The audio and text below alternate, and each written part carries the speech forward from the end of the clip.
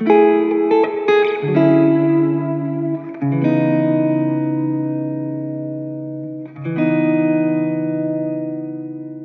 right, well, we have arrived here at Crown Hill Cemetery in Indianapolis, Indiana.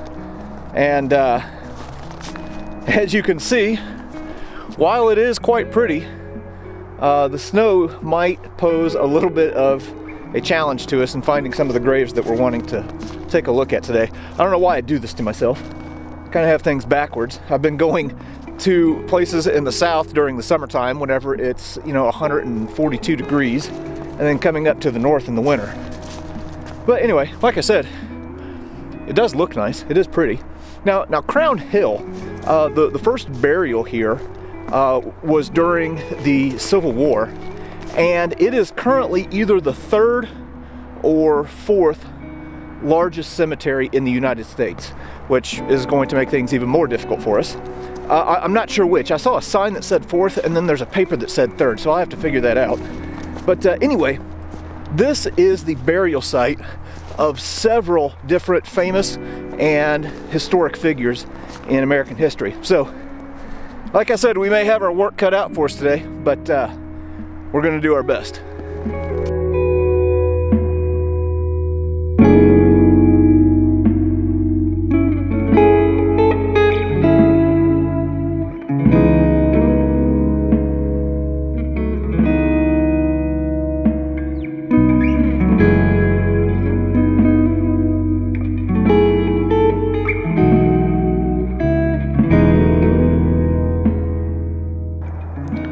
Now, in our country, we give a lot of attention to our presidents, but sometimes our vice presidents get forgotten. Well, this cemetery is the final resting place of 3 U.S. vice presidents, including Thomas Marshall, who was the vice president for Woodrow Wilson. And here is the grave of Charles Fairbanks, who was the vice president for my favorite president, Teddy Roosevelt. And finally, here is the grave of Thomas Hendricks, who was the vice president of Grover Cleveland. So yeah, that's kind of cool that they have 3 vice presidents all here at Crown Hill.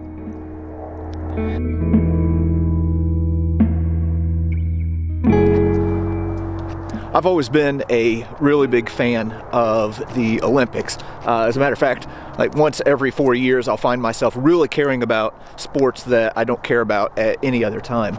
And as far as the Olympics go, really the most fascinating games to me would be the 1936 games in Berlin, which of course at that time was Nazi Germany. Now, the most famous Olympian in those games was Jesse Owens, who was an African-American track star, who really performed well and kind of dispelled the myth of Aryan superiority there at those games. But there was another African-American in those games who also won the gold medal, and he is buried right here. Now, I just used the word buried, but this doesn't look like a typical headstone, so I'm wondering if this is just a memorial and maybe he was cremated or something. So I really don't know, so don't gig me on this. But anyway, here's the memorial to John Woodruff, winner of the 800-meter race in the 1936 Berlin Games. He went on to serve in World War II and also during the Korean War, and retired as a lieutenant colonel. Yeah, pretty cool. Well, anybody who is familiar with this channel knows my affinity for guns. Well, how about the grave of Richard Gatling, the inventor of the Gatling gun? Of course, the Gatling gun, kind of a precursor to the machine gun. Originally it was 6 barrels on a rotating frame, and then I think later it was upgraded to 10. It was used a few times throughout the very end of the Civil War, nothing major, and was used all the way through the Spanish-American War, and was made obsolete by the Maxim machine gun. But there you go. There is the grave of the inventor of the Gatling gun.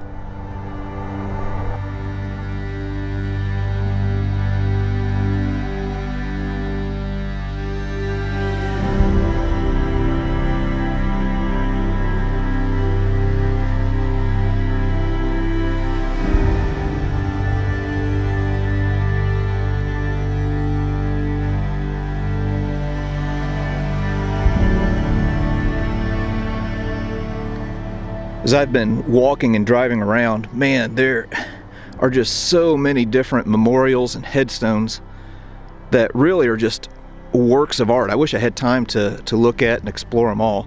Now, this is not the grave of anyone noteworthy or famous in any way, but I just thought that the memorial was, I don't know, quite nice. I guess the imagery here with the cross and the anchor being that for Joseph Laux, that Christ was his anchor. Pretty cool.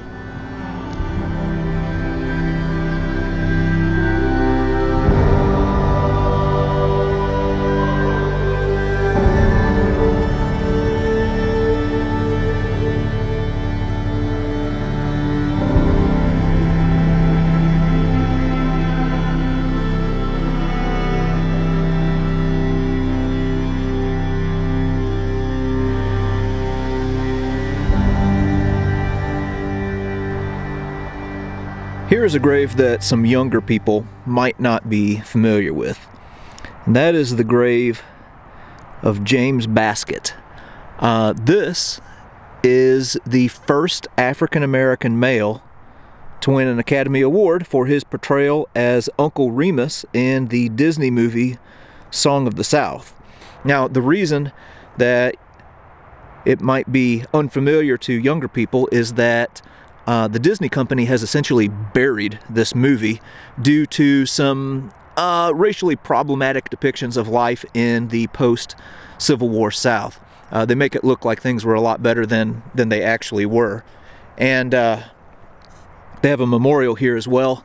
It says, kind of hard to read because of the glare, it says, dedicated to the memory of Indianapolis native James Baskett for his Academy Award-winning portrayal of master storyteller Uncle Remus in Walt Disney's 1946 movie Song of the South.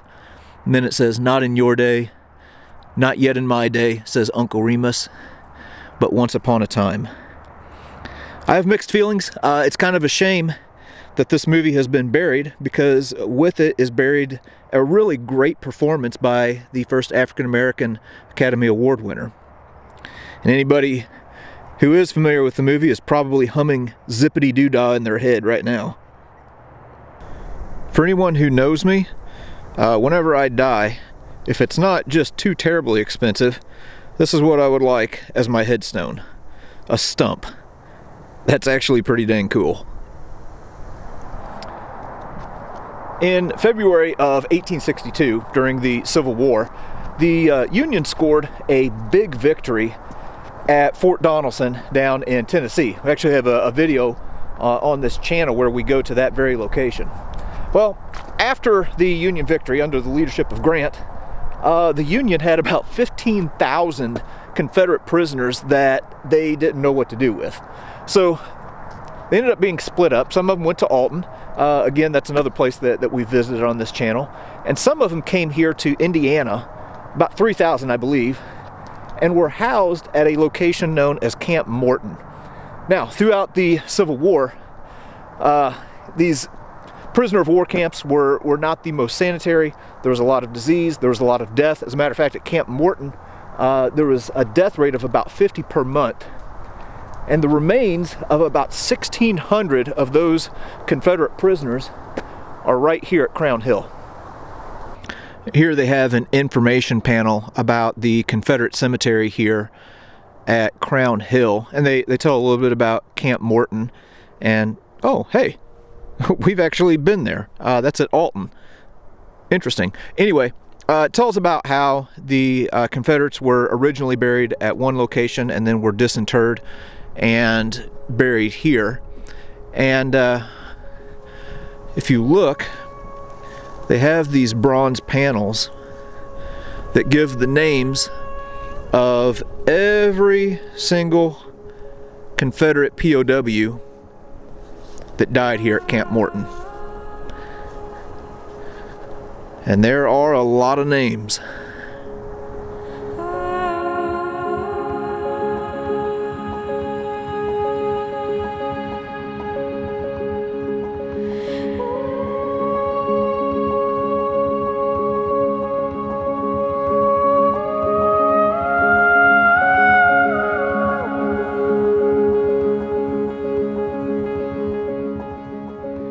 They have a section of the cemetery here that they call the Field of Valor, and right here at the apex of it, this monument, they have a plaque that says, "In memory of Norman Scott, Medal of Honor, Rear Admiral, U.S. Navy, USS Atlanta, World War II, 1889 to 1942. Rear Admiral Scott, I believe, is one of 2 individuals of that rank to have been killed during World War II. And he was on the USS Atlanta during the Battle of Guadalcanal whenever it got hit, and was killed there. And his body doesn't rest here in Indiana. It's at the bottom of the ocean, just off the coast of Guadalcanal.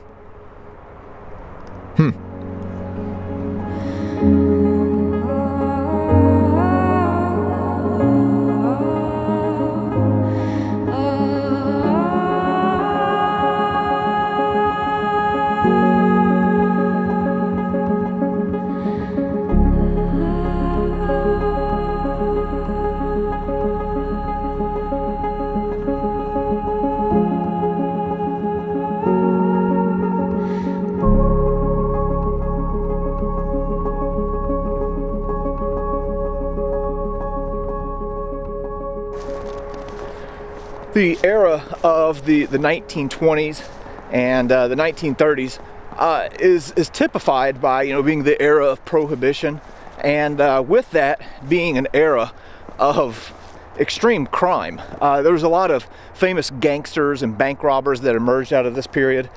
People like Bonnie and Clyde, and Babyface Nelson, and Al Capone. And there is a famous gangster from that era that is buried here in Section 40 of Crown Hill that we're going to try and find. Oh gosh, and we may have our work cut out for us, because as you can see, the snow has covered all of these flat stones. So we're going to take a little look around and see if we can find this famous gangster that's buried here at Crown Hill. So here's what I'm dealing with right now with all of these flat stones, and of course whenever I came to Indianapolis I didn't think to bring a broom with me because I didn't think I would need it, but anyway, we're going to keep looking. So of all of the bank robbers of the 1920s and 30s, one of the most infamous is this guy right here. John Dillinger was accused of robbing several banks and a few police stations, and ended up getting arrested in Arizona and escaped after he was extradited back to Indiana, and then made his way up to Chicago, and he was staying at a brothel, and the brothel owner informed on him. And I think in July of 1934, he was gunned down by police. And his final resting place is right here at Crown Hill. Huh. I didn't know if we were going to find this one. All right. Off to the last one.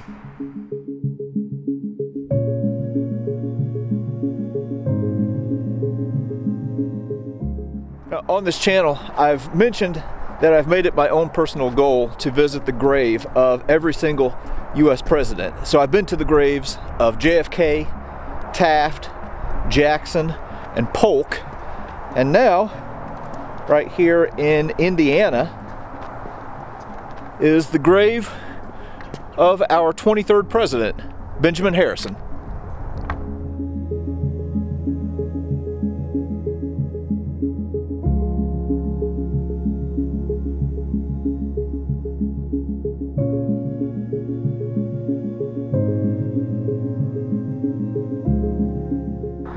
So here is the final resting place of our 23rd president, Benjamin Harrison, who is the grandson of William Henry Harrison, making them the only grandfather-grandson pair that we've had as far as presidents go.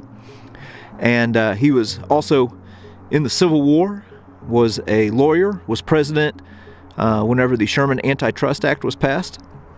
And buried here with him is his wife, Caroline Harrison. And she actually died of tuberculosis while he was in office. And he ended up remarrying Caroline's niece, whose name was Mary Harrison. So all three of them are buried right here.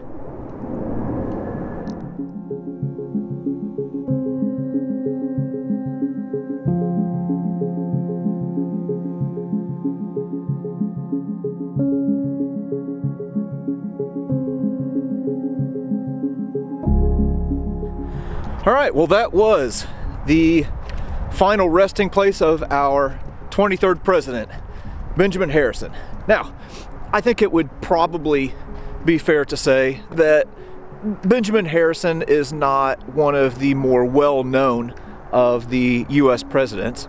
But one thing that he was known for, it was said that he was a good Christian man, and that he was honest, and that he cared for others, which in the end is probably the most that any of us could hope for whenever we pass on from this life to the next. But anyway, I'm really glad that we stopped here today. This is a fascinating place. It's huge, and yeah, there's so much to see. But that concludes our time here in Indiana, and as for now, we are going to start making plans for the next place.